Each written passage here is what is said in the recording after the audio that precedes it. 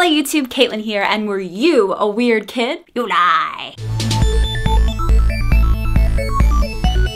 Recently, Mika Kitty posted a video about 7 things from her childhood which prove that she was and always will be a really weird individual. While I didn't do any of Tessa's strange things, I do have my own unique history. That means I was a ridiculously weird kid. My mom worked in the loan department of a ginormous bank when I was really little, so I always had this strange obsession with being a banker, and thus I would put pennies in my room's radiator. There was this perfect little slot for them, so I always imagined that I was storing them for later and gaining interest. What I was really doing was wasting my money and creating a spectacular fire hazard. My dad likes to tell the story of how he would frequently come home from work and find all the pots and pans in the kitchen floor and me in the cabinet. I always had this intense love for tiny spaces. Like at one point I lived in my closet for a week, and another time when I was really sick, I decided that the best way to get better was sleeping in my laundry basket. So how are you feeling in your corner? Pretty fun. Yeah. I like cozy spaces. I used to make tents and things and corners and tiny nooks spaces. and crannies. Nooks and crannies. So this is like totally channeling my childhood. I had planned on shooting. Apparently, I still do. When I was 9 or 10, while I hadn't really grasped the concept of static electricity, I did really want to be made of magic.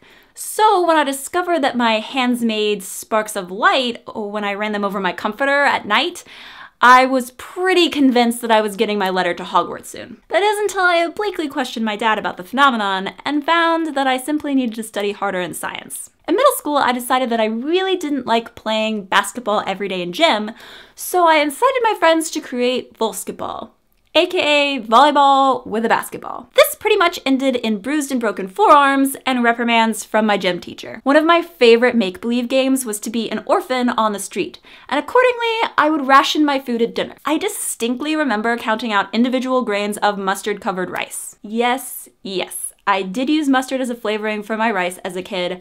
Burnt my taste buds right off. Unfortunately, in middle school, I really didn't have very many friends. I wonder why. So I took to drawing extremely detailed imaginary friends and explicating their personalities. We of course all had magical powers. Duh. Probably one of the weirdest things that I would do though is that whenever I was underwater, I would adopt a different evil personality. Seriously. I would laugh maniacally and plot the demise of my enemies, but whenever I came up for air, I was my normal, sweet, innocent self.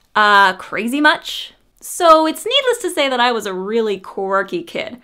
But one of the things that I love about YouTube and the internet now is finding out that pretty much everybody else was too. In fact, if you didn't do something strange as a kid, you're pretty much in the minority and kind of weird for it. If you're a strange kid now, or you were when you were growing up, I'm here to tell you that all that weirdness is really just the awesomeness of your personality developing. And if somebody can't handle that, that's their problem, yo. Tell me in the comments your weirdest childhood story. And remember to like, favorite, share, and subscribe if this video made you smile. See you guys next Thursday.